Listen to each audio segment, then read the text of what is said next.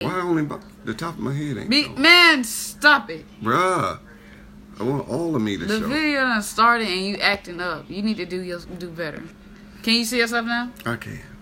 The people want to see What's me. up, family? It's Chris and you're watching Badass Like TV. I got my dad with me today. Coach of all coaches. And y'all already know the deal, so we're going to get right into it. Versetti23 said, "Hey Chris, could you please react to this interview of an Australian legend that only recently died?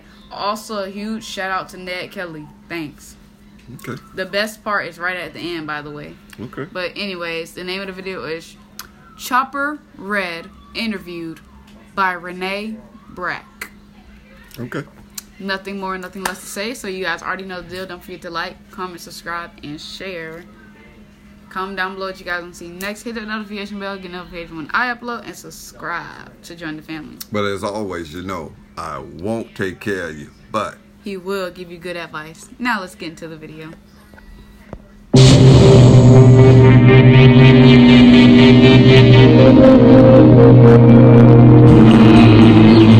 Brandon Reed, also known as Chopper Reed, has spent 17 of his 37 years on this, the wrong side of the law. When he was released from jail What? The wrong side of the law. So this guy's been in jail for 20 years. How many? 17 out of his 37 years. So that's 20 years this guy been in jail? No, he's been out 20 years. He's been in 17. Okay. I didn't get it. Last year, he wrote a best-selling book and said he was finished with crime. 10 days ago, Chopper Reed told me the same thing, face to face. I'm 37 years old, yeah. I don't do those things anymore. Those things he's referring to are a long list of ugly crimes. From petty rubbish to murder, arson. Wait a minute. He said murder. He said matter. Wait a minute. Wait a minute. Are we reacting to a video of a murderer? Well, what's going on? I don't know. There's no heads up or nothing. Just react to this video Yep. of a murder. He's a murderer. Yep. He did petty. What is it? Petty crimes. Petty to crimes. Murder. Up to murder. Malicious wounding. Has he given up a life of crime? Just 4 days after this interview, Brandon Chopper Reed was once again arrested and charged, this time with attempted murder. So, wait a minute, hold it. He just told this lady he was finished with crime. 4 days later, he arrested again. Why is he an Australian legend? Well, we're going to find out. He said what, towards the end? He said the best part is at the end. He didn't. Well, maybe that's when we're going to find out. Well, let's see. It happened right here in Evandale, the tiny village in Tasmania that Chopper frequents to drink at the Clarendon Hotel. It is alleged Sydney Michael Collins left the hotel with Chopper, and 15 minutes later, Collins was maliciously wounded. Could Chopper have done it? Well, he is one of Australia's most notorious criminals. Chopper then demonstrated the accuracy of his marksmanship. I'm a very, very good shot. You're very brave. be with a murderer. A murderer. A murder. Okay. In the woods. A murder. I don't know what accent that is now. It ain't close. Would you like me to show you how to do a shot? Yeah. All right, well, I'll get my young assistant, Trent. Grab that bottle. Get over there. This bloke's play by the hour. Once Chopper got started, there was no stopping him. Have a go? Show you? Okay. Will I show you? All right. Why would he? Well, he trusts Chopper. But He you know what? trusts If you Chopper. shoot something, the glass gonna fly. So ain't the glass gonna get on him? Nah. Hold it up clear. Now, let's see if the gun works first. Oh, the gun works nicely.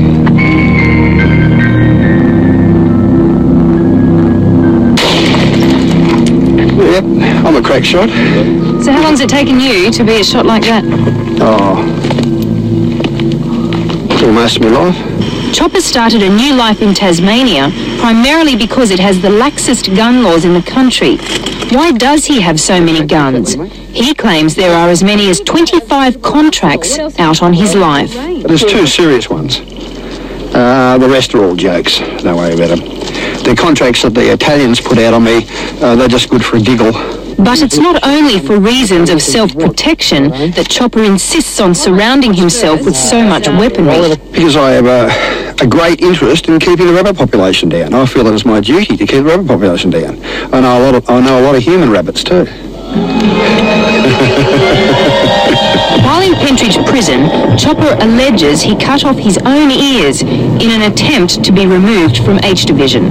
You don't have ears like Mickey Mouse, that's for sure. Can you tell us what happened to your ears? You're getting a bit personal there, aren't you? If I shot you in the kneecap, Renee, we're entering Logie territory. I would be. She ain't laughing. Because you're a murderer. You know what I'm saying? If I shot you in the kneecap, I'd be like, all right, that's the end of the interview. Yeah, you do realize you're a murderer. You got the shotgun on your shoulder, mate. You're a murderer. She's not laughing, man. You done added two different things in one. She's afraid, mate. Oh, you're the only journalist. He cut his own ears off. What did he do to you? Right. Better crack at my ears, you cheeky young bugger. And he was removed Crack at me ears. You cut them off. What's wrong with you? from H Division to hospital. Was it to prove a point to a war? No, just to prove get out of H Division. And then everyone else thought there was something to be gained, and they all started cutting off their ears, and a couple of characters cut off their. I just gotta laugh. And they all start cutting off their ears like, boy, bye. I guess they was tired of being in jail, so they like, I might as well go to the hospital. Oh no. Oh no. I got nothing to say. I'm just laughing. All right, go ahead. I bailed out of the gang with a dickie. I just didn't want to miss the rest of the story laughing over it. Okay. Start hitting the pavement, I'm out. That's it. Me, I'm gone. Finished. Yet he had no problem cutting off people's toes. This was one of the tortures through which Chopper made money and a name for himself. I always thought the removal of toes with a bolt cutter was rather humane. As I said to a mate of mine, Linus Patrick Driscoll, who was head of a group called the Toe Cutters in the late 60s and early 70s, I thought that cutting people's toes off with a bolt cutter was rather puffy. I thought it was rather effeminate.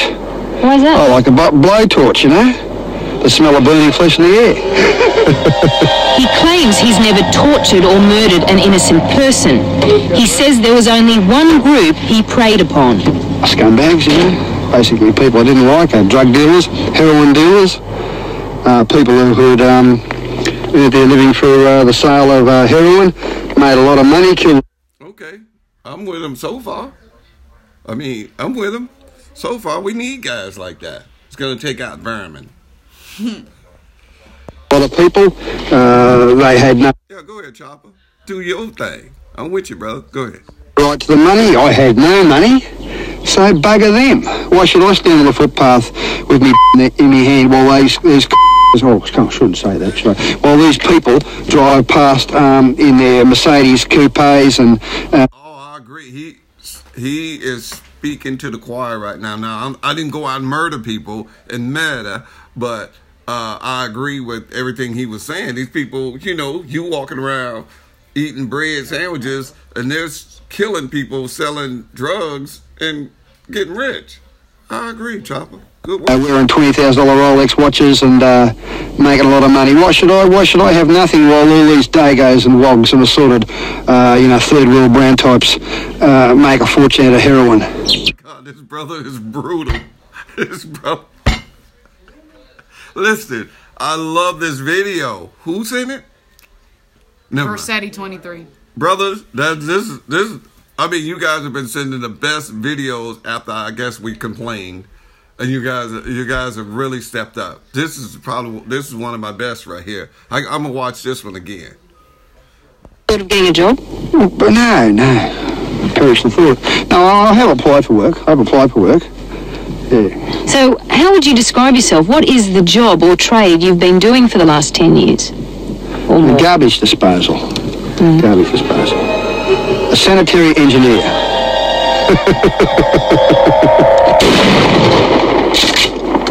Good job, Chopper. Wait a minute. Sanitary engineer. Listen, I'm a fan of this guy. If you're not a bad guy, you ain't got to worry about it. But if if you're doing the right thing, you're okay with this guy. But if you sell it, because I hate people that do that kind of stuff. They ruining families' lives and selling dope. That's not cool. Tattoos are only part of the mutilation of Chopper's body. I got stabbed with a 8.5-inch butcher's knife here. What for? Just all sorts of things. Twice there, ice pick straight through the heart there. Stanley knife across there. Stanley knife across there. Stanley knife. Stanley knife. Stanley knife here. Bullet hole here. Ice pick here. Stanley knife. He's even tried to remove some of these tattoos with a blowtorch himself. The blowtorch was also his preferred instrument of torture. It's reasonably easy. He just takes a flame. Oh, I was about to say, he said he never tortured anyone, but he never tortured an innocent person, is what he's saying. Okay. A foot. Take the shoe off. Give it a tickle. Want me to show you? I'd prefer if you explained it. In his heyday in the... I'd prefer if you explain it. That would be me. You better be more clear or he'll have them shoes off burning your toes. Melbourne criminal underworld, Chopper played Russian roulette with a loaded gun for fun and money.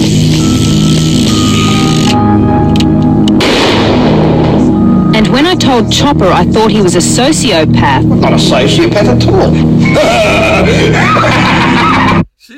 You know what? She must have had him somewhere where there was no weapons and she had 90 bodyguards to keep this guy from just... First of all, if he's a sociopath, there would be nothing to stop him from just killing you.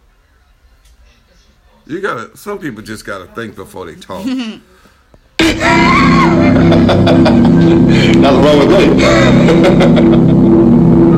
Mark Chopper Reed has been remanded in custody and will appear in court again on June 10 when a new chapter in his life will begin. What you've just seen is only part of his story. I'll bring you a full report on the life and crimes of Mark Chopper Reed at a later date. Now, when Renee Brack joined the team, she had no idea that one of her stories would make headlines on almost 200 television stations across the United States. Now, have a listen to how Hard Copy America introed her first story on Chopper Reed. You'd have to search far and wide to find the most dangerous man in America, let alone the world. But meet Chopper Reed. A woman faced him down in his hideout on an island off Australia. The real Tasmanian devil. But there's one scene the Americans didn't see, and neither did viewers in Australia. Ladies and gentlemen, there's a slug in this gun. Now, you're going to take my word for it, but there's a slug in this gun. Well, I want one shot to my head, one shot to Renee's. Are you ready, Renee? No, I don't think I want to play. Are you ready? You don't want to play. Bad luck. I'm not going to play with him like that. Wow. No. Well, listen, wow. I mean, that's probably the best video I saw. Listen, anybody got the second story or any other story on this guy? I want to see it. This is a top guy right here. Okay, well, looks like wow. you're impressed the coach, so congratulations. Wow. You didn't play yourself. But this is the end of the video, guys. If you want to see the full one, if you want to see the full thing without us, the video is down in the link in the description below. The link is in the description down below, and so is my social media. This is the end of the video, guys, and you already know the deal. Don't forget to like, comment,